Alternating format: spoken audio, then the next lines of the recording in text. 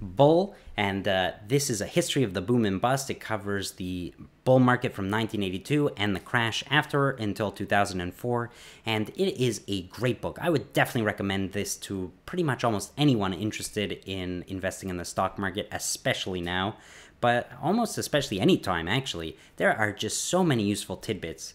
And so the first thing I would say is the overarching story is really powerful. It's really colorful.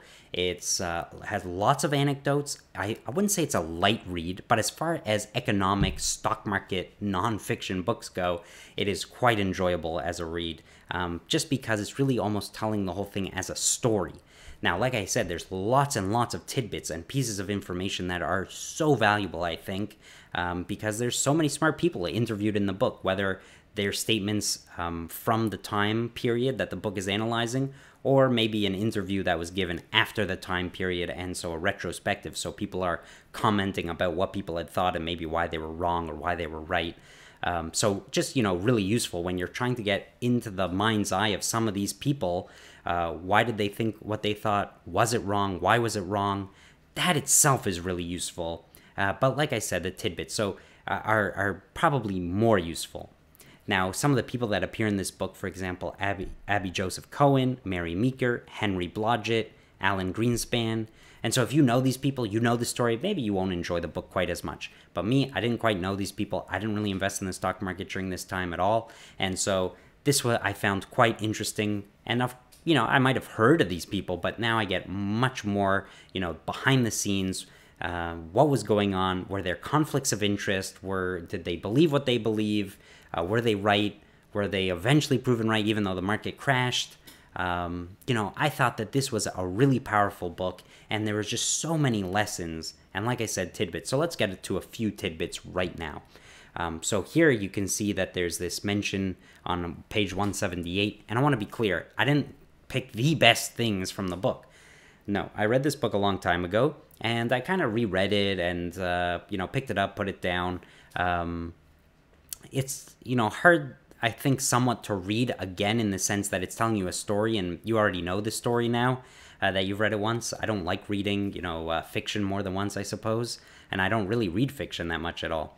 So, it wasn't, the second time around, I didn't quite enjoy it as much, to be fair.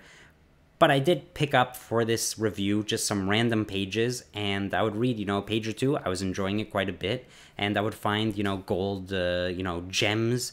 And so I just picked a few, maybe the 4 best ones out of, 10 or 12 that I had found. And they're sprinkled throughout the book. So here, is mentioned that the problem in a runaway bull market is that there's too much money and too much credit is chasing too few stocks in virtually every sector of the economy. Might sound familiar nowadays.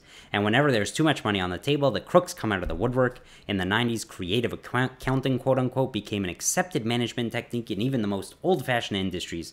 So pretty much by saying the word, crooks, really implying fraud. I don't know if it's necessarily fraud because, one of the cases they mention is that this company eliminated medical and life insurance for their retirees. Now, maybe you'll say that's mean, but that quote unquote liberal accounting really is true. That's not fraud.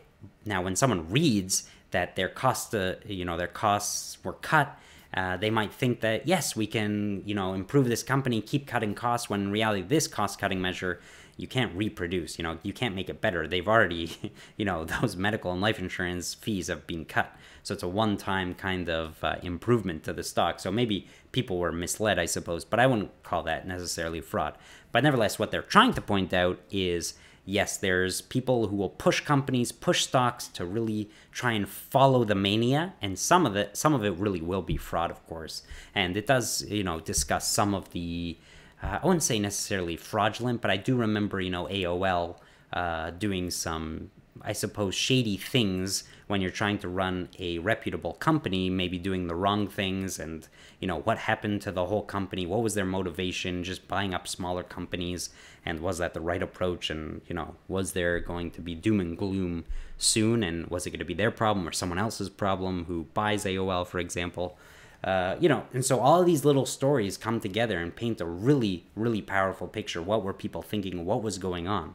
I don't know. I found it fascinating. And on that topic, Merrill Lynch, there's Bob Farrell, who mentions that the fund managers right? They have to invest people's money, and they get ranked based off of their return. Did they beat the S&P 500 or not? And so he says they're buying what's working. Most managers have lagged the market, so even though these big stocks are overextended, the managers keep buying them out of fear of falling further behind. So, imagine nowadays, Tesla, for example, maybe someone didn't buy it, they thought it's overpriced, but now it's grown so much, how could they not buy it now? And so you might be looking at this stock, how could anyone in the right mind buy it? Well, they have to buy it because they don't want to fall further behind. What happens if it grows? And, you get all these little tidbits of kind of psychological machinations of people. And yes, is it right? Is it wrong? Obviously you can see how it caused, or I don't know, but how the crash could impact all of this. And so I don't want to say it's right or wrong, but you get the psychological perspective of even people who had, become fund managers. Obviously, they're good with money and they're good with the stock market. And yet you can see how the psychology of them at their job trying to protect, their return on investment. And keep in mind, their return on investment just has to be beat the S&P 500. So even if the S&P 500 loses 10%, if they only lose 1, that's a good thing for them.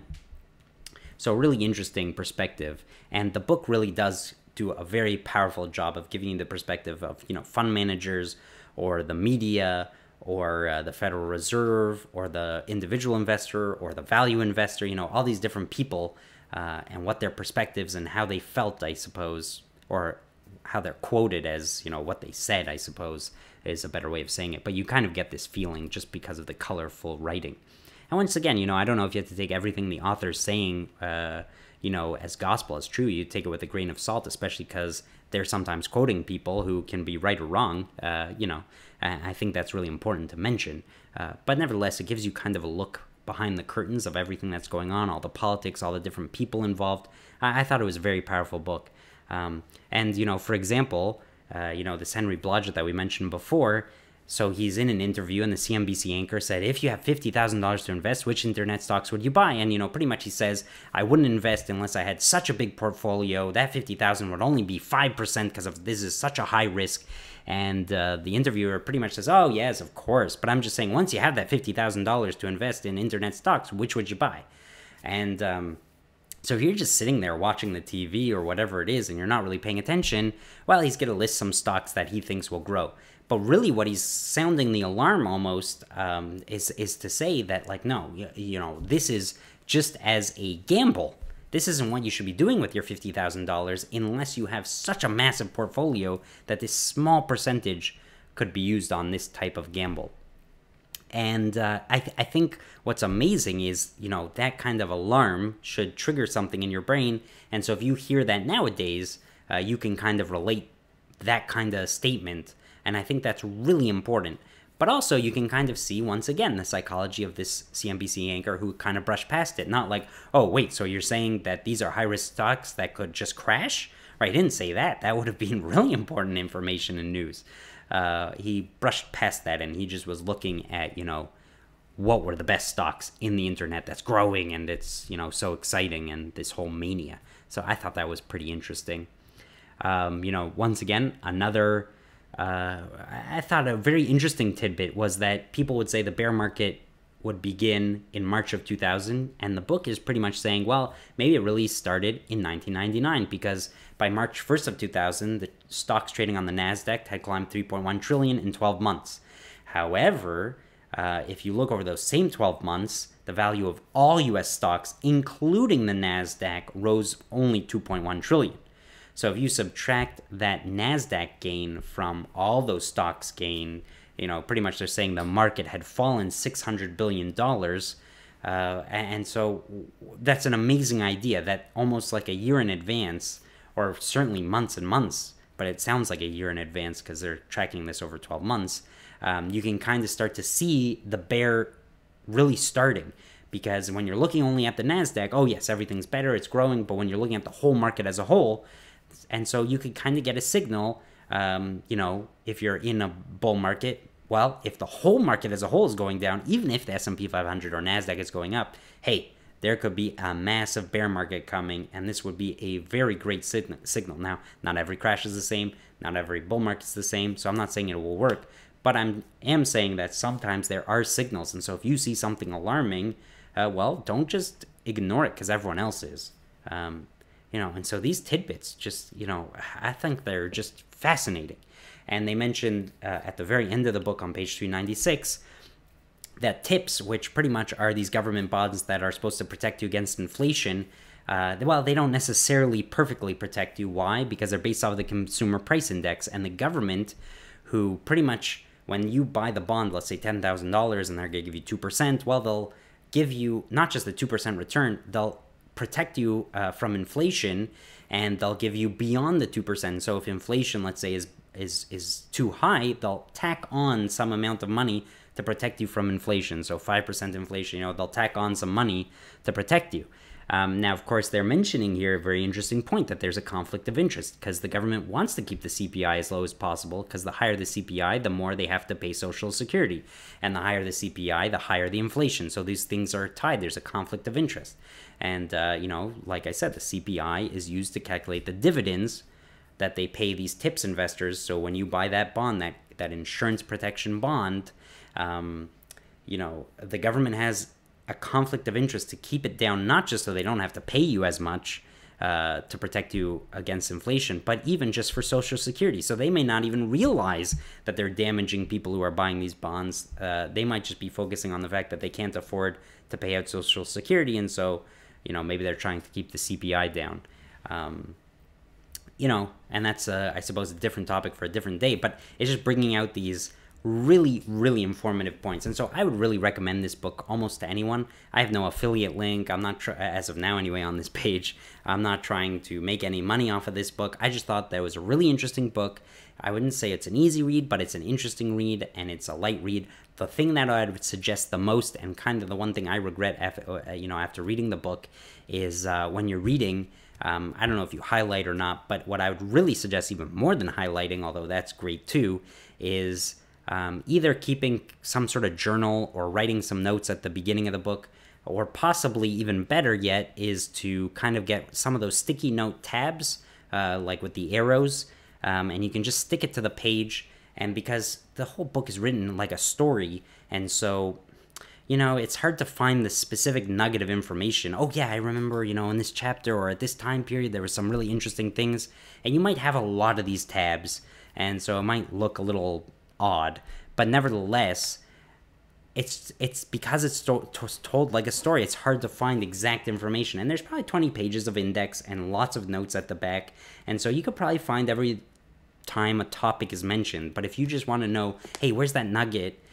Well, if you had 100 of these tabs, it makes it a lot easier to find those nuggets instead of trying to search through 400 pages, especially when things are organized more in terms of time, I suppose, compared to topics like a regular nonfiction, right? Because it's really taking you through the time period of everything that's going on. So that would be my biggest suggestion, one of the things that I regret after reading the book. But there's just so much great information, whether you think the bull market's coming to an end now or not.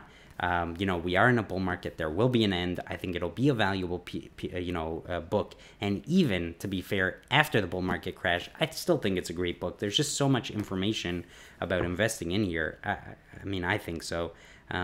Is it going to be more than a specific nonfiction book? Probably not, to be fair. But you just get a smattering of really interesting information. You get a whole story. You get this whole vignette. And so between all of those things together, the tidbits of information, the whole story, and the well-written, and you're getting a history book, and, history, like they say, it doesn't necessarily repeat, but does rhyme.